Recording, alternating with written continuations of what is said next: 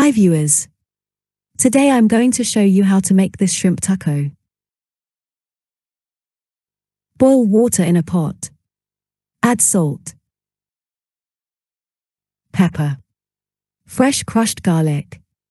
I would advise you to add half of a lemon also. Skin and all.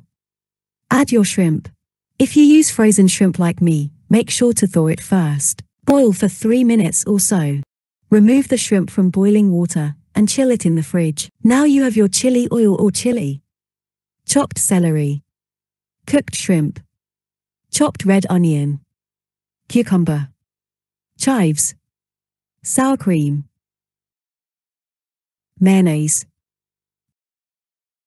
Thinly chopped lemon zest. Parsley. Salt. Lemon juice. Honey. Black pepper. Avocado halves sprinkled with lemon juice. Get a big bowl to throw in all your vegetables and shrimp, as well as a utensil that can toss your salad gently.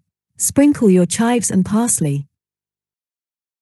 My advice is that you eliminate lemon juice or add just a hint. You want your salad creamy, not watery. The half lemon you cooked and the zest are sufficient. Also use paper towel to remove liquid from chopped cucumber. Sprinkle some honey.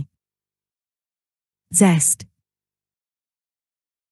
Sprinkle chili oil or chili flakes for heat and aroma. See chili oil recipe in this channel. Add sour cream and mayo. You need more mayo than sour cream for the best consistency. See the best mayo for this salad. Flavor, color, and consistency.